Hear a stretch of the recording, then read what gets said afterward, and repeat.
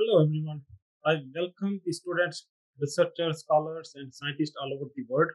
This is Advanced Multiple YouTube channel. Advanced Multiple Incorporation actually a knowledge processing and information management organization that is located in Mississauga, Ontario, Canada. My name is Dr. Taha Nazir, and I'm working as scientific executive with Intellectual Consortium of Drug Discovery and Technology Development Incorporation. Okay, well, today I'm going to share my knowledge, my experience, and my research under the title of Introduction, Function, and Mechanism of Viral Enzymes.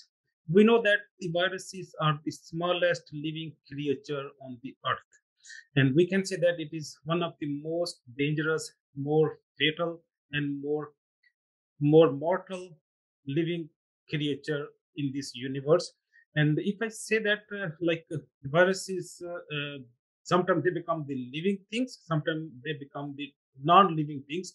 So the scientists are still confused. We call them as organism, as living thing, or we just call them as living object. It don't have any structure like definite structure. They don't have cell wall, they don't have cell membrane, don't have mitochondria, don't have cytoplasm. So because of its structure, we are sometimes confused to call them as organism or just call them as living object. Okay, well, it is one of the most dangerous and mortal organism. Why? Because we don't have treatment against this mortal living creature. And we have seen the trial recently, COVID-19, one of the big challenge for the scientists all over the world. We have designed and developed the vaccine against COVID-19. There are different pharmaceutical companies and research institution involved to design and develop the vaccine against this mortal disease, COVID-19, in shortest possible time in human history. We don't still have the treatment. We don't have the rational treatment against the COVID-19. However, we just only adopt the precautionary measures against these viruses. So this is one of the example how big challenge, how dangerous this living creature, how can it produce potential challenge for the mankind all over the world. So it is not only COVID-19. There are a lot of the other viral strains. We don't have their treatment. We just only provide the symptomatic empirical therapy. We just provide the supportive therapy. We don't have any definite rational therapy to cure and treat so many different kind of the viral diseases. We only sometimes make the vaccines, but vaccine is possible to produce against the DNA viruses, and the viruses having their definite structure, stable composition. But the viruses who change their like shape, change their biochemistry, change their like DNA or RNA all the time, it's not possible to produce the vaccine against such kind of the viruses. So we have to adopt some precautionary measure, and that's it. Okay, well, for for this purpose, for making the presentation today, I have collected the information and scientific data from different sources like PubMed, Medline, Scopus, Google Scholar, National Library of Medicine, MBAS, Directory of Open Access Journal, ProQuest, CNKI, that is China-based database company, provide the scientific research information all over the world, stand for China National Knowledge in Infrastructure. Some of the information collected from Crossref and ResearchGate. Okay, well, before moving forward, I would like to talk a little bit about the introduction of the enzymes, the viral enzyme. Enzymes are biocatalysts produced by living cells, bring about specific biochemical reaction, generally forming post of metabolic process of the cell. All enzymes which have been purified are protein in nature and may or may not possess a non-protein prosthetic group. Enzymes are highly specific in their action on substrate, and often many different enzymes are required to bring about by concerted action and the sequence of metabolic reaction performed by living cells. So there are these 9 different kind of viral enzymes. Obviously, there are also some other viral enzymes too, but I have selected today only the 9 viral enzymes to just only highlight or make this discussion fruitfully conclusive. Viral protease, reverse transcriptase, integrase, viral DNA polymerase, viral RNA polymerase, heme agglutinin esterase, then retroviral integrase, lysine, endolysine, and murine hydrolase, then viral neuroamide aminidase. So these are the nine different enzymes. They perform different role in the viral life. So now we are going to discuss or the talk one by one all these nine different kind of the enzymes. First one is the viral protease that convert the immature virion into the mature virus through the cleavage or the breaking of the precursor polypeptide. It is essential for the viral replication, viral reproduction.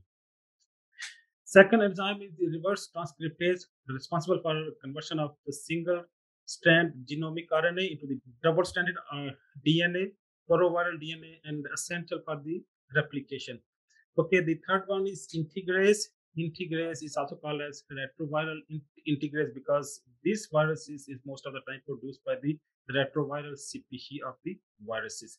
The most popular example of retrovirus is HIV, human immunodeficiency virus, that insert the proviral DNA into the host cell genomic or genome. All of them are important target for the therapeutic intervention, essential for replication. Because if we disintegrate or if you stop the function of the enzyme, it means you have stopped the life of the viruses. And in this way, we can control the growth of the viruses and successfully treat the infection induced by the viral strain.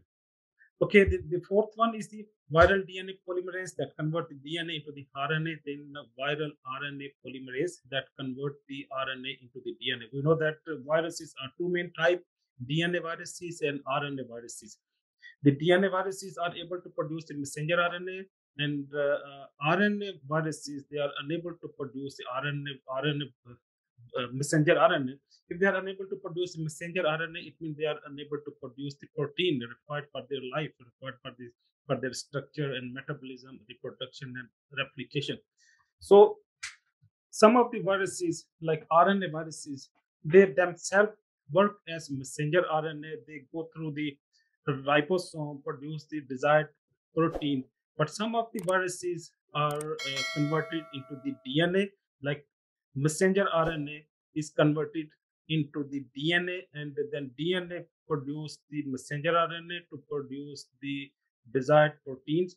And after synthesis of the messenger RNA, they then again convert it into their original structure or original biochemical format, that is RNA. So RNA viruses are convertible into the DNA, and the DNA viruses, not all. Some of the DNA viruses are able to convert themselves into the RNA. Okay, well, the sixth virus enzyme is the heme agglutinin esterase, is a protein of the envelope of some viruses. Its function is related with the pathogenicity and interaction with the host. It may help the virus bind and enter the mucous membrane of the intestinal wall. Seventh one is the lysine, endolysine, and murine hydrolases, and these are hydrolytic enzymes produced by the bacteriophage. Bacteriophage are the viruses that produce infection in the bacteria. In order to cleave the host cell wall during the final step of the lytic cycle, these enzymes are being used as antibacterial agent due to their high effectiveness and specificity in comparison with the antibody, which are susceptible to bacterial resistance. The eighth and final enzyme is the viral neuroaminidase. Is a type of the neuroimmunitase found on the surface of influenza virus that enable the virus to be released from the host cell. Neuroimmunitase are the enzyme that cleave sialic acid group from glycoprotein and are required for influenza virus replication. Okay, well, now I would like to talk a little bit about the single multiple attack mechanism of viral enzyme. Viral enzyme actually attack by two ways. It may be the single or one-time attack, or it may be the multiple attack. Basically, it it is the mechanism of action regarding the attack, and it has two recommendation or two suggestion. Single attack action in which the polymerase polymer molecule is successfully hydrolyzed completely before dissociation of the enzyme substrate complex. The second one is the multiple attack or multi-attack action, in which only the one bond is hydrolyzed for effective encounter. The multiple attack action is an intermediate between the single chain and multi-chain action, where the enzyme cleaves several bonds successfully after the first random hydrolytic attack before dissociating from the substrate. So, well, in conclusion, the viral enzyme used in the research, medicine, and the chemical industry or chemical reactions. The catalytic reaction are used in biocatalysis and other specific application that may potentially enhance the scientific contribution to a better knowledge of the field and encourage researchers to promote interest in viral enzyme. Therefore, the valuable contribution for their constructive evaluation are appreciated or should be appreciated. Before leaving, I would like to acknowledge and salute and greet to my colleague Sherry Bachkat, Wolfgang Dang, then Daniel, Dustin Hawker, Marwa Al Maghribi, then Robert Heyman, Amin, Arslan, Ishtiaq, Kunza, Nureen, Shahad, and Thierry Mill. They are my people. They helped me a lot to make this project successful today. I also acknowledge the kind help and support of Advanced Medical Incorporation and Intellectual Consortium of Drug Discovery and Technology Development. They helped me a lot to make these videos today. Now, I appreciate you for watching the video and staying with me and spending a beautiful time. I hope I shall see you soon in my next video. Take care. Bye.